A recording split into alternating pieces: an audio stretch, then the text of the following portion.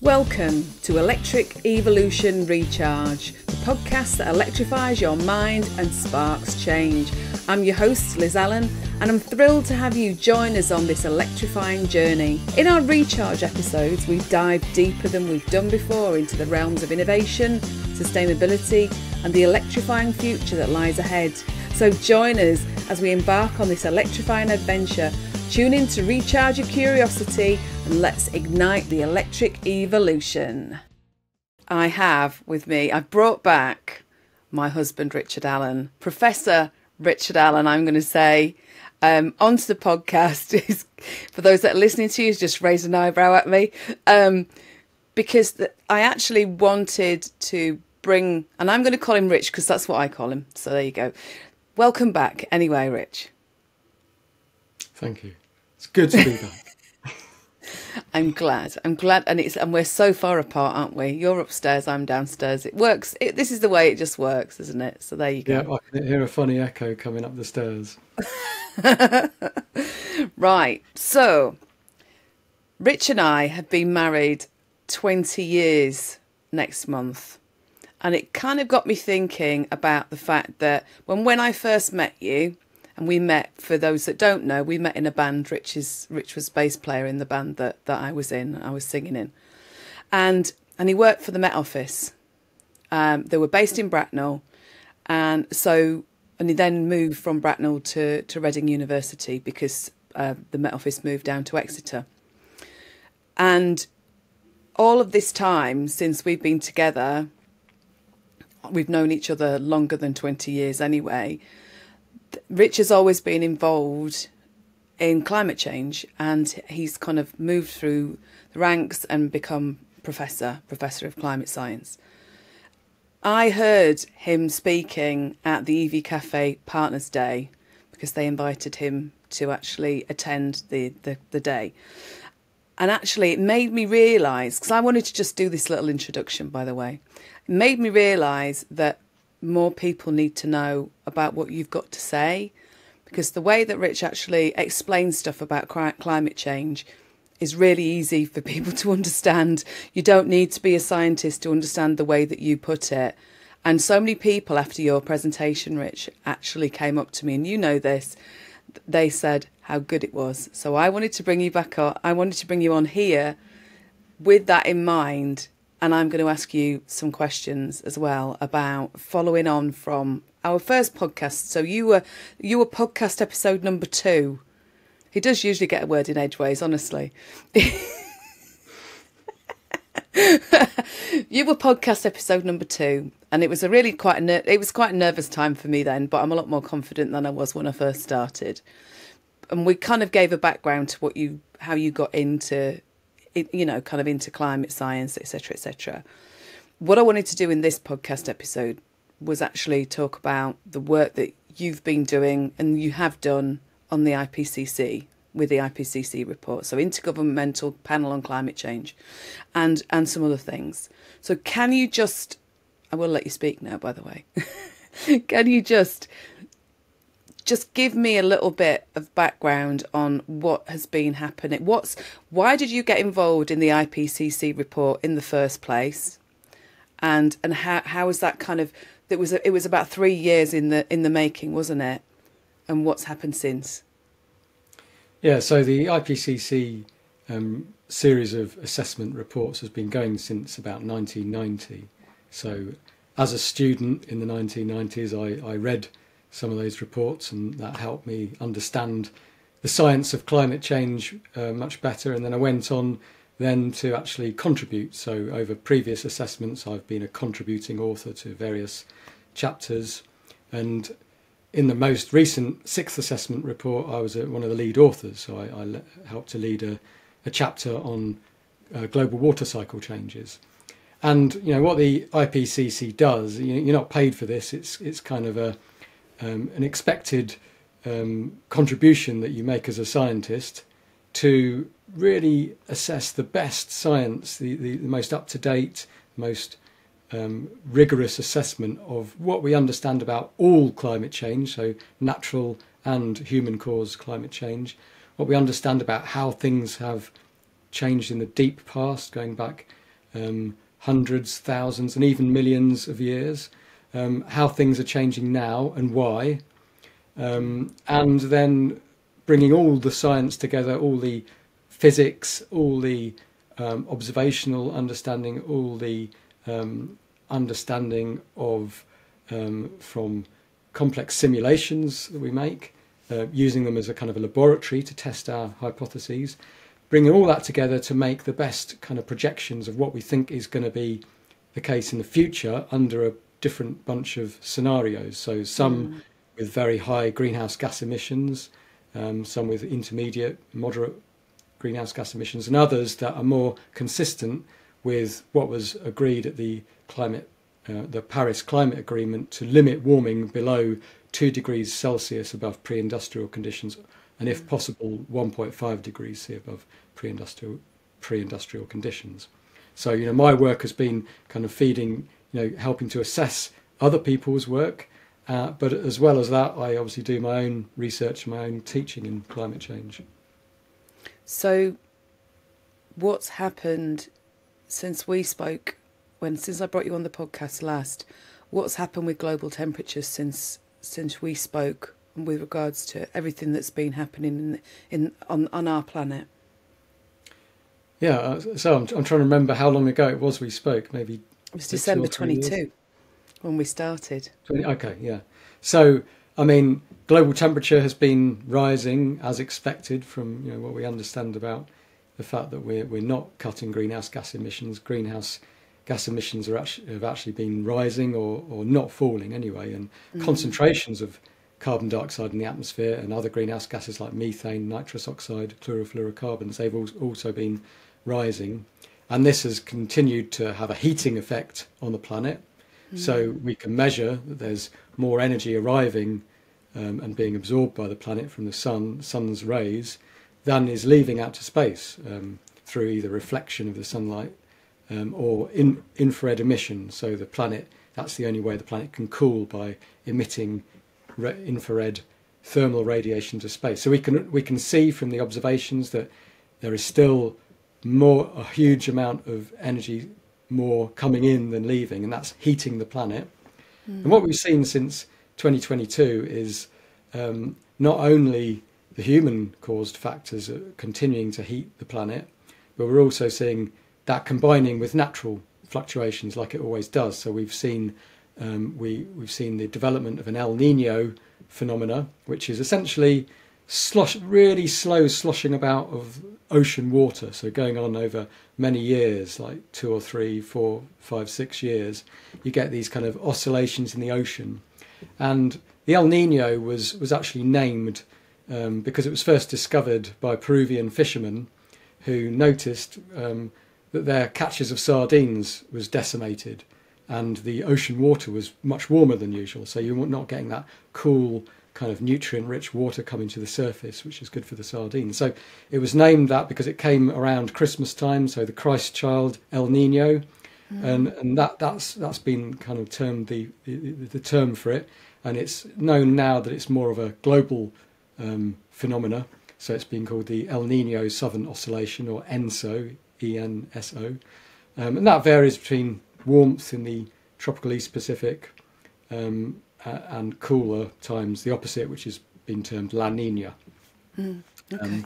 So what we've seen since 2022 is that the temperatures have risen in the Eastern Pacific, and that's added to the warming effect from rising greenhouse gases.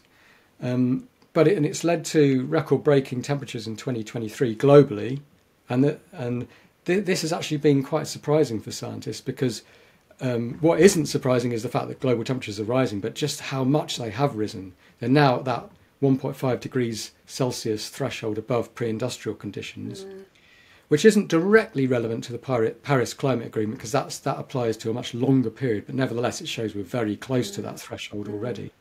And what's happened is that other parts of the ocean are also showing record heat, like parts of the Atlantic, parts of the North Pacific. So we've seen this global warmth. And of course, as the planet warms, it has associated influences on extremes, weather extremes. The El Nino fluctuation additionally disrupts atmospheric wind patterns and moves wet regions and dry regions into different places than they normally occupy. So we've seen unusual extremes in heat, in drought, but also in intense rainfall and flooding. So a warmer atmosphere is a more thirsty atmosphere, so it's more capable of sapping the moisture from one region, and then winds to move that moisture into storm systems, into monsoons, and to come out as even heavier rainfall. So we know that El Nino causes these extremes of weather in different locations, but the fact that the planet is warmer now than it would have been without the greenhouse gases we've emitted means that when you get hot extremes, when you get dry extremes, when you get wet extremes, they're even more intense. So it's intensifying these extreme weather events. And also, as the heat is taken up in the ocean and as ice melts, the sea levels are inexorably rising year on year. So can you just explain? So we've talked about these different events. So kind of we've had heat waves, we've had forest fires, we've had floods.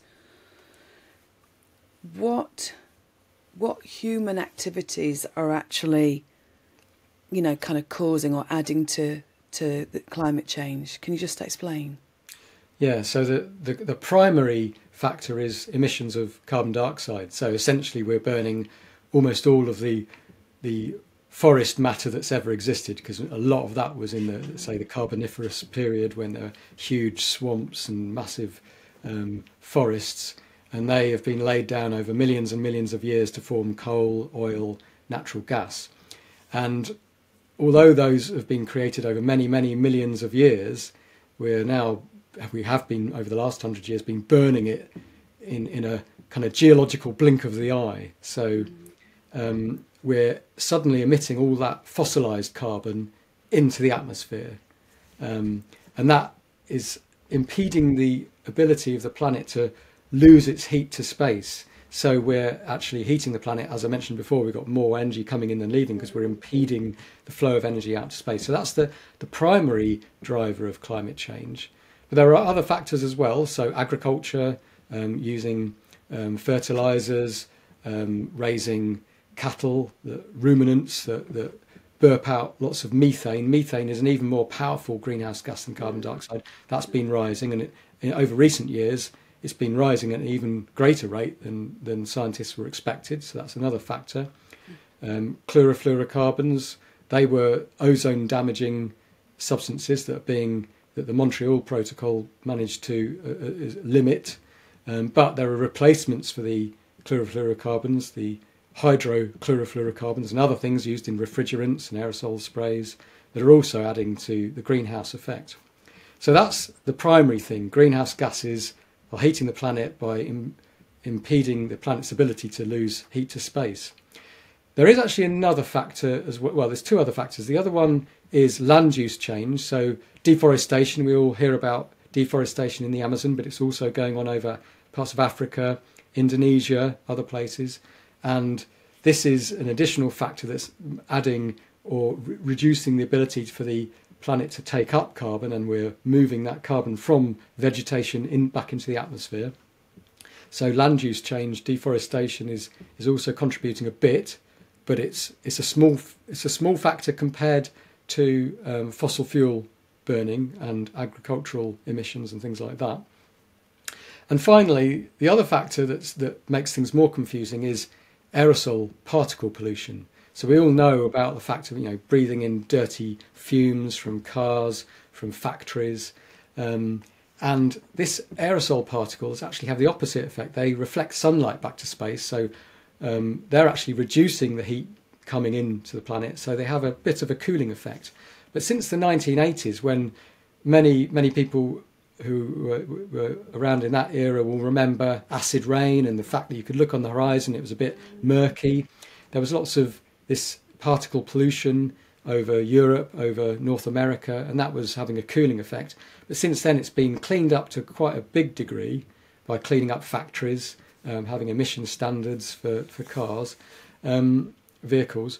But so that's actually now, rather than cooling these parts, it's that cooling effect is being removed, so it's adding to the heating effect. Whereas over other regions like India, for example, there still is this big, and parts of Africa, there still is this big cooling effect from aerosols. China, in fact, has cleaned up its pollution quite a bit, and that is again adding to this heating factor because we've removed the cooling effect. So those are the main factors.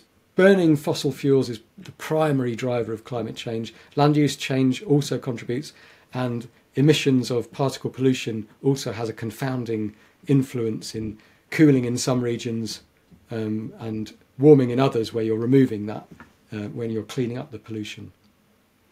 Would you say that the increase has been over the last, because I was kind of thinking, you know, is it a kind of a 50-year period where it's suddenly accelerated exponentially? Is it that period of time? And if so, what have we been doing that's contributed to that?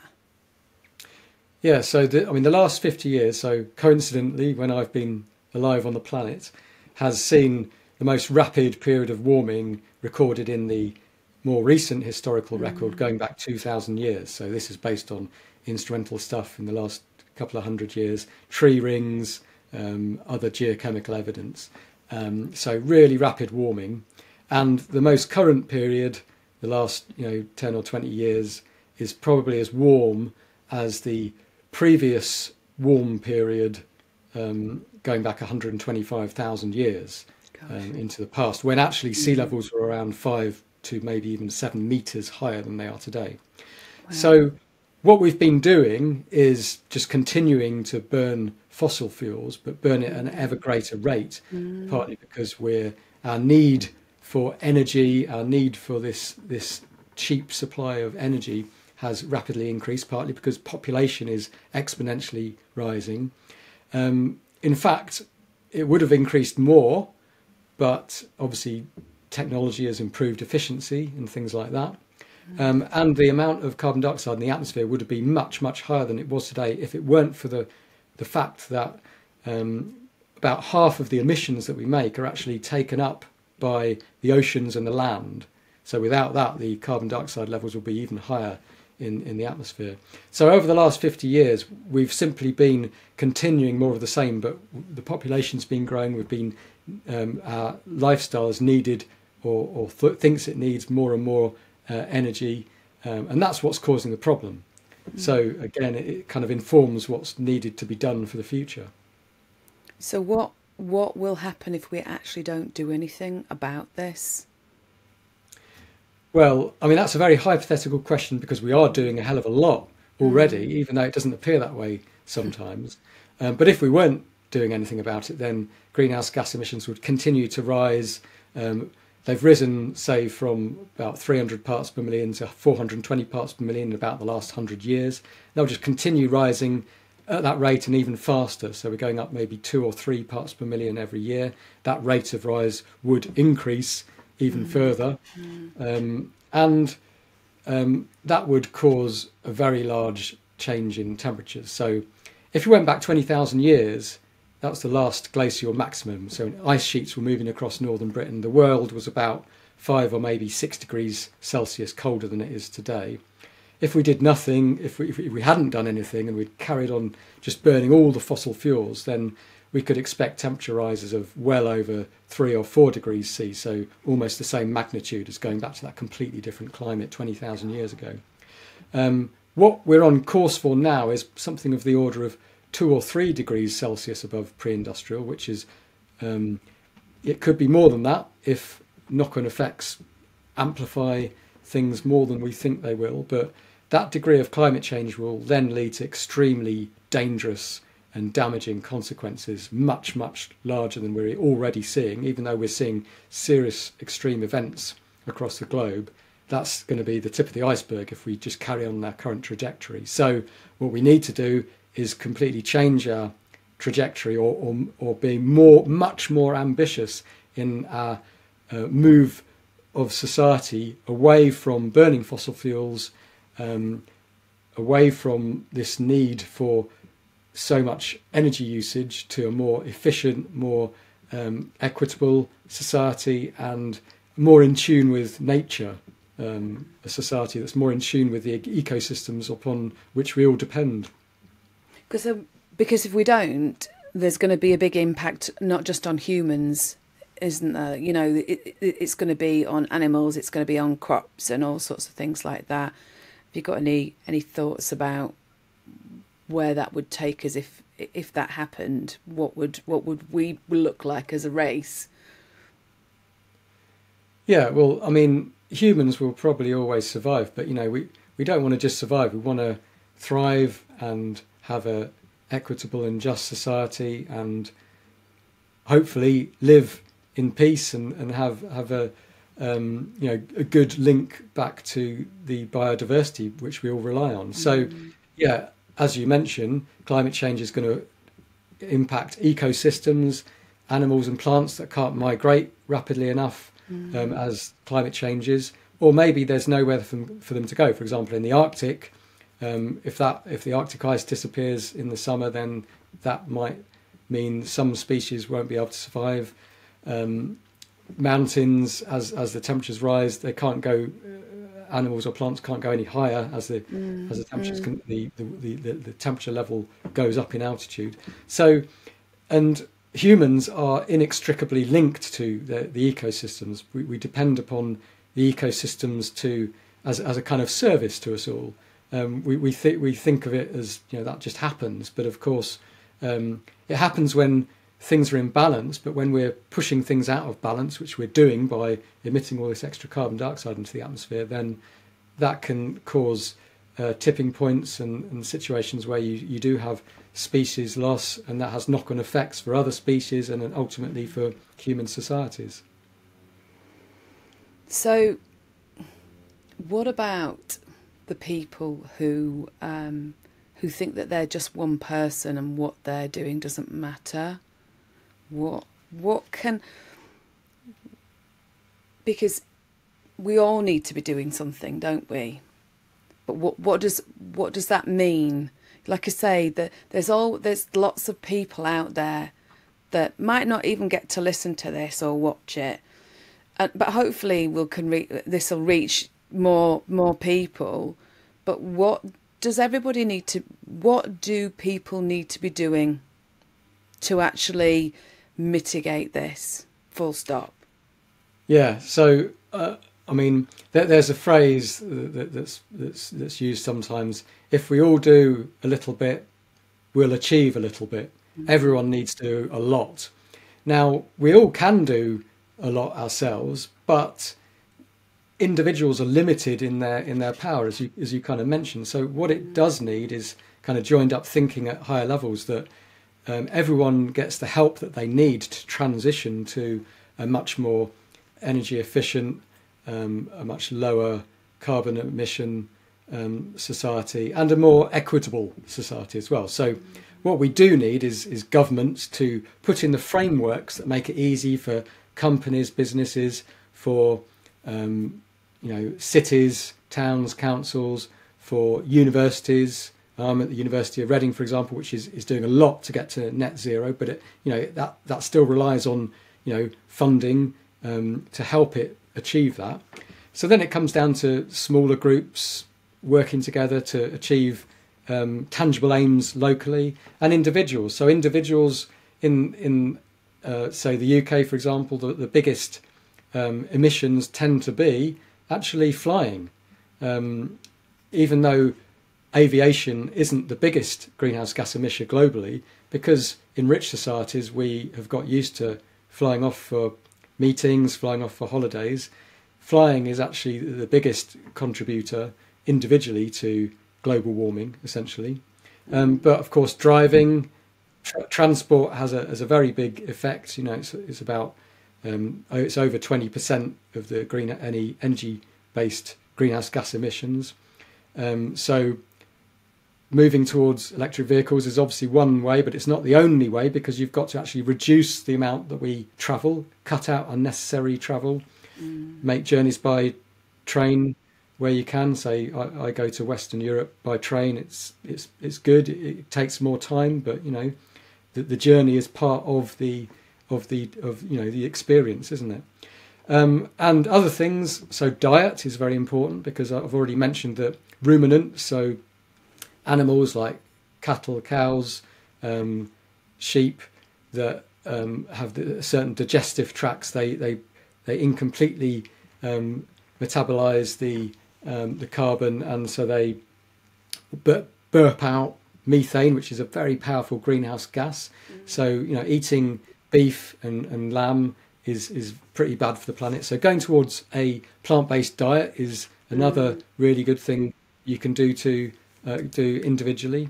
And then, of course, you come down to other factors that, like, you know, how do you heat your home? How, you know, can you use renewable energy in your own home? For example, heat pumps, solar panels and batteries. And how can you reduce your energy usage? So how can you insulate your house better windows, better insulation in your loft, thinking about where there are leaky parts of your house.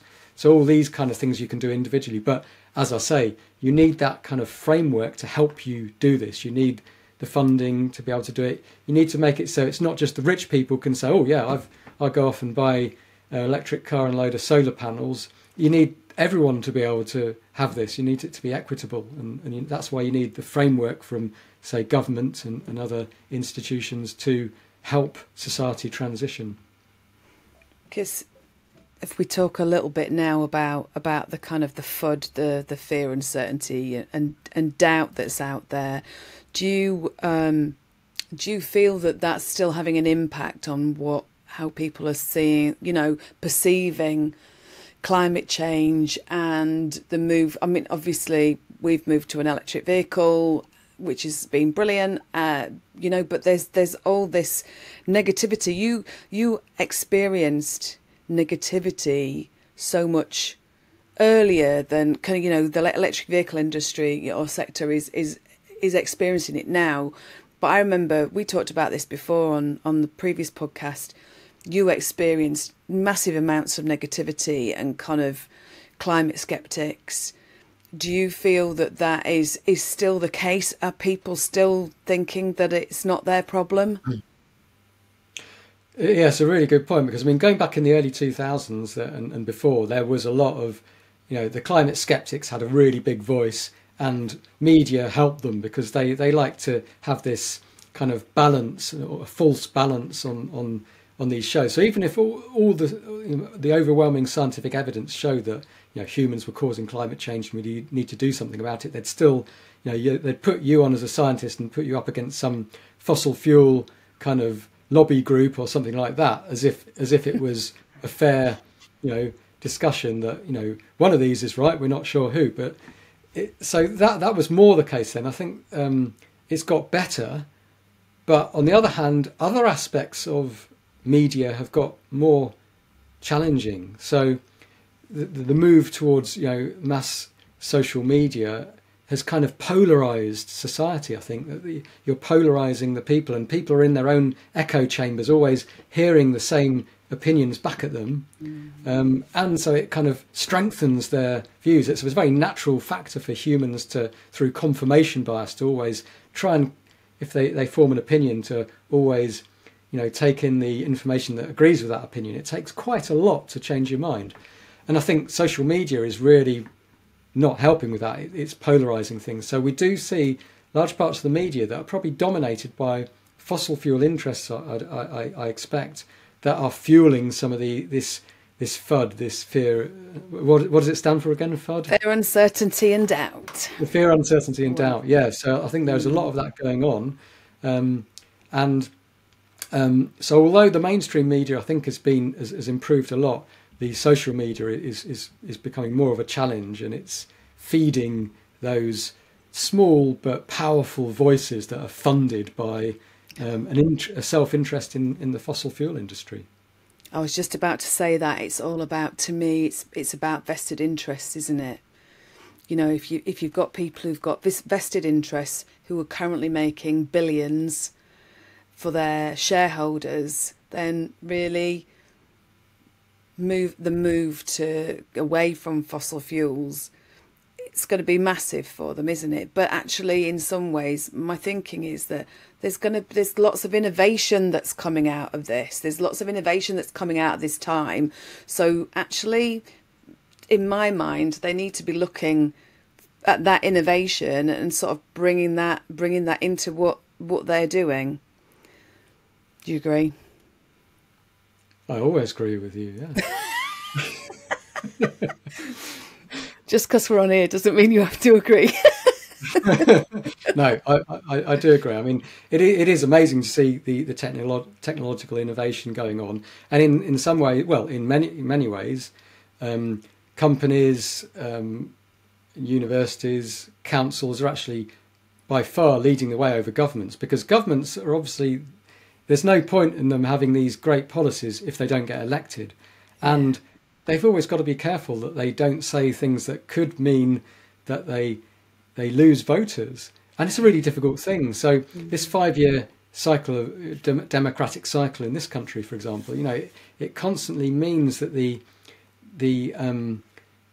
governments and oppositions are kind of hamstrung in the way that they can say what they want to say or bring in the policies that are needed. So in some ways, they're behind some of the innovative companies that are bringing in new technologies in. They're working to their own net zero agenda, and they're doing it and making the companies better. And a case in point as well is where I work, the University of Reading. We've got a huge amount of work going on in trying to become more sustainable, and partly that's a financial thing. Universities are having difficulty in finances, and heating is a huge thing. So you do want to move for economic reasons to, heat your and supply energy and electricity to your company or in the more efficient way. But also we want to be doing it because companies and want to be seen as leaders as well, and they want to be showing that we can get to net zero by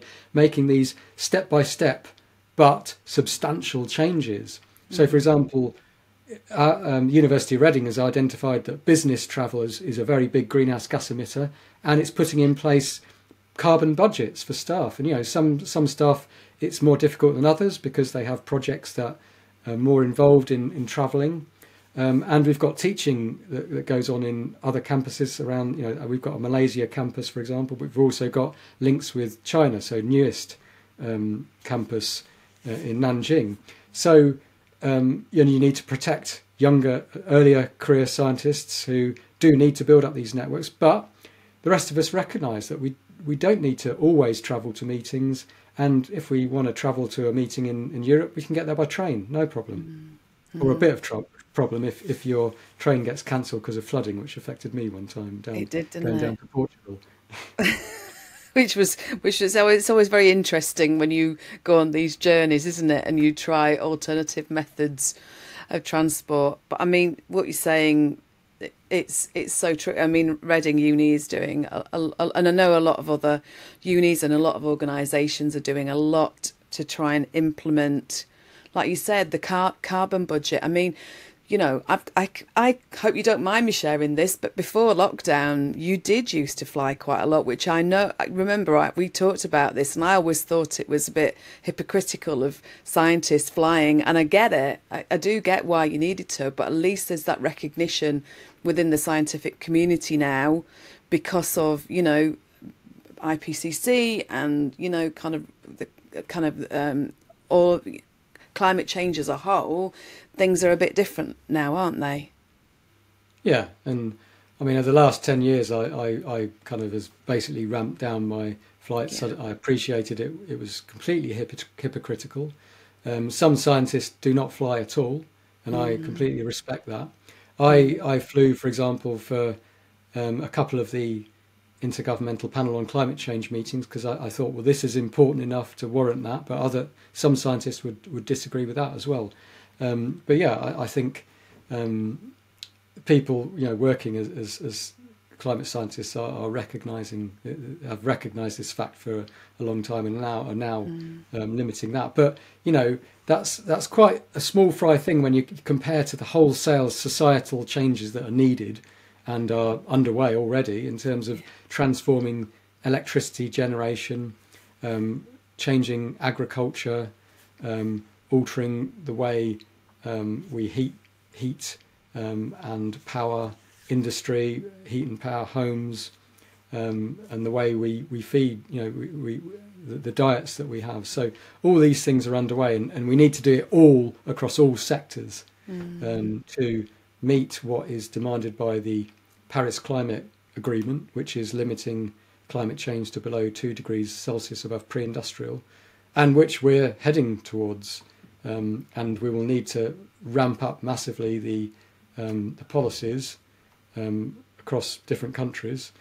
And that's part of the IPCC process, that it actually brings in all these countries. So I was involved in agreeing line by line the summary for policymakers, and there over 150 delegates from each country were there to agree line by line all of this. So they've actually got buy-in to this process. They've agreed, and in some cases have argued for slight alterations in meanings of lines, but they've bought into this, and that they are acting on it, but that ambition needs to ramp up massively.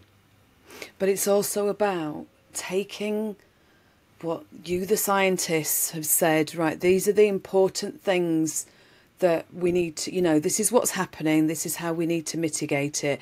But then it's about industry and different sectors, isn't it? It's about the filtering down and disseminating that down into, everything that each individual sector needs to do. Like I say, going back to what I said about people who don't think it's not in my backyard, we know, we've had conversations about this, about somebody recently who I think sees it not necessarily as their problem, but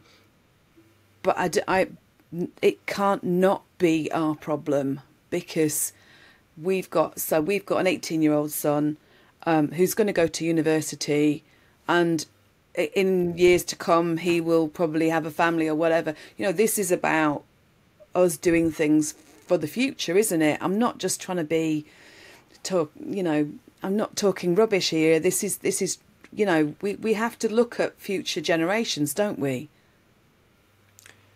Yeah, I mean, I'm not the expert in how the innovation of technology and in the policy of how we move forward in time, but the science is clear.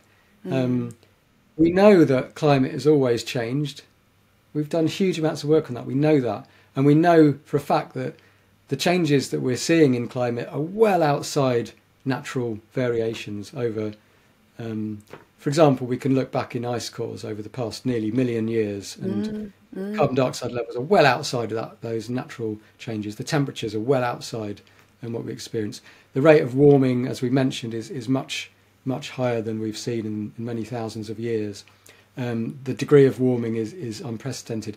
And we put all our physics, all our understanding into complex simulations. We bring other evidence in, and all these lines of evidence show that the overwhelming number one factor for that warming is greenhouse gas emissions, particularly carbon dioxide.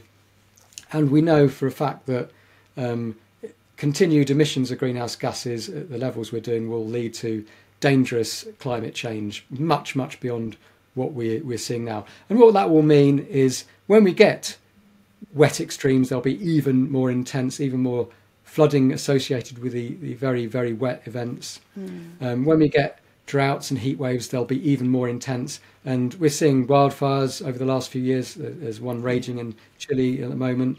We know that when we get the wildfire conditions, which is hot, dry, windy, we know that in a warmer world that will be even more severe. And the other thing, going back to what you say about future generations, our children and our children's children's, it's a really long-term problem, because the amount of time it takes to melt these giant ice sheets, like on Greenland, like on Antarctica, is hundreds and even thousands of years. And all that water slowly finds its way into the oceans. And the ocean, the deep ocean, it takes hundreds of years for that to even notice what's going on at the surface and heat up and expand in volume. Both these factors, but particularly the ice melt, is raising sea levels, and sea levels will continue rising for many hundreds of years and possibly even thousands of years.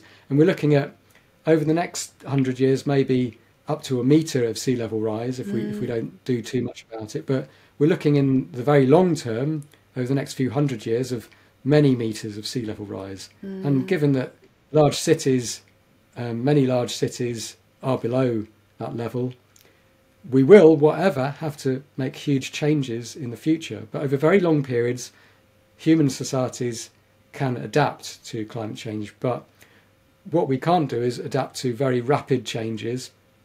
And that's why we need rapid, massive and sustained cuts in greenhouse gases. Because if we delay things, we're kind of essentially putting more and more, keeping all that carbon going into the atmosphere, and we're keeping the problem very much growing. So we need to rapidly cut that.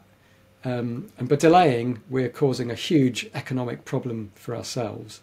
So that's why the science is clear. We need to rapidly and massively, in a sustained way, cut greenhouse gases. We need to do it in a way that's sympathetic to nature, to the biodiversity crisis, and we need to do it in a way that's equitable and just across society, so that all sectors of society are able to benefit from what will be a better society once we do make these transitions.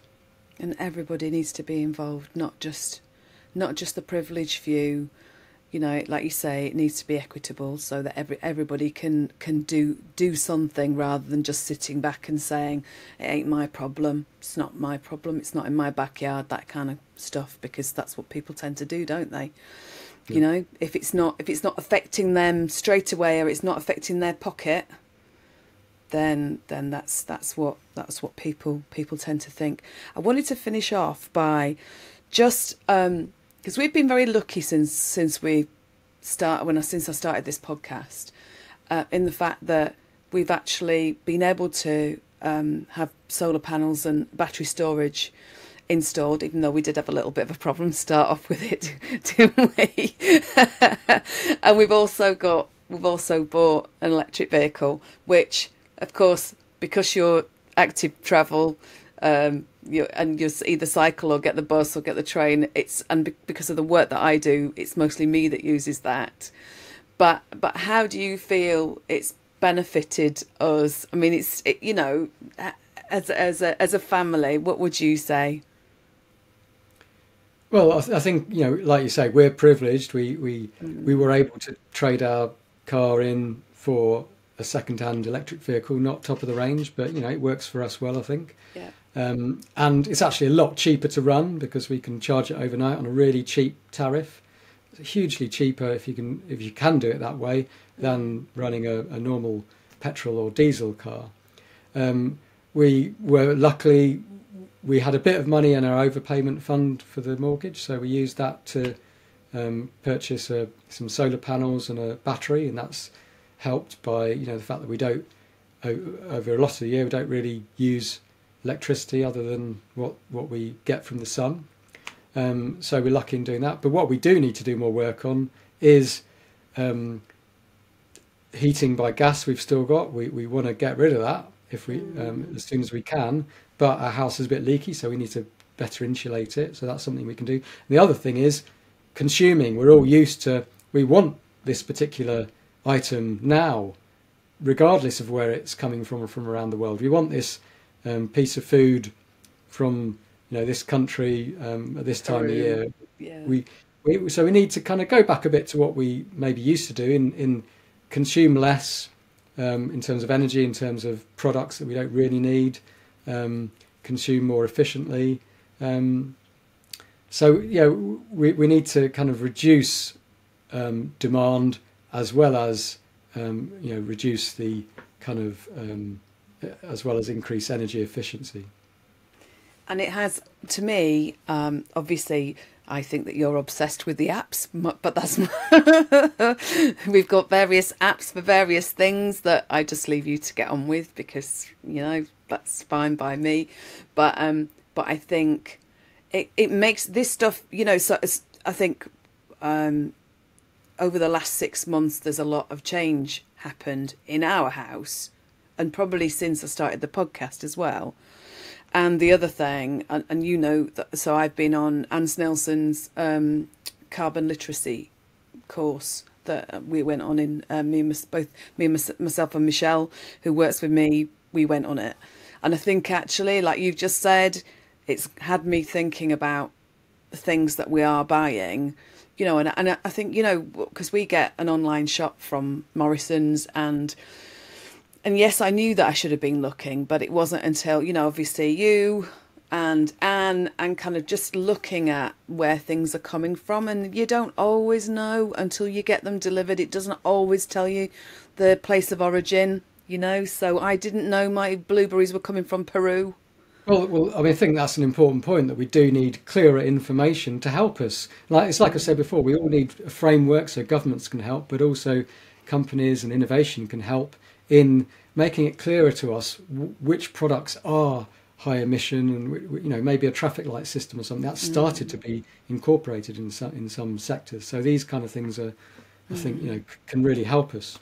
Yeah, I agree. I think if there was some information that said what the carbon footprint of this thing was, you know, I mean, obviously I know that supermarkets especially don't always know where they're going to be getting something from, but most of the time they must be looking ahead at, you know, at things. But I mean, you know, when I was young, we didn't get blueberries coming from Peru. We didn't get, you know, there was so many things that we just had local produce. And I'm not saying, you know, I'm not saying that's how everything can be, but I just think there's a lot of stuff that we can do, and it's got me thinking, and I still will, and I still am, and I'm still going to do silly things like maybe buying something from Amazon because I'm having a bit of a panic, you know. But I am trying. I'd love to know from anybody watching and listening to this what you're trying to do to actually make a difference. I'm not going to be perfect. Rich might think he is. Most of the time you are, aren't you? You know that's not true. I'm only joking. But there are lots of stuff that we can do. But look, thank you for agreeing to join me again on this, because I think actually you again have provided my listeners and people viewing, you know, that a lot of really, really useful information. So where can people find you, Rich? Where, if they're looking to get in contact with you, you do a lot of external outreach, don't you? So you do outreach with schools and things like this and businesses. Where's the best place to find you? I do a bit, yeah. It's probably best to Google Richard Allan, Allan, climate. Yeah. I'm at the University of Reading in the Department of Meteorology, so I've got a website there. You can find details. I'm on. You're posting on LinkedIn a bit as well now, aren't you? And you're on Twitter. Yeah, I'm not the best at social media. I begrudgingly do a bit. I find some useful information on there. So if anybody is listening and watching and you want to get hold of him, then yeah, just search for Richard Allan with an AN, and actually there's lots of stuff that you provided us with today. I think it's really been beneficial for people. So thank you, Rich. Thank you ever so much for joining me. No worries. Good to talk. Because we're so far away, aren't we? So to everybody else listening and watching, thank you ever so much for your time, and I will see you next time. Bye. Thank you for watching Electric Evolution Recharge. I hope we've sparked your curiosity and inspired you to make positive changes. I'm Liz Allan, and I'm looking forward to sharing the journey with you. So until next time, bye.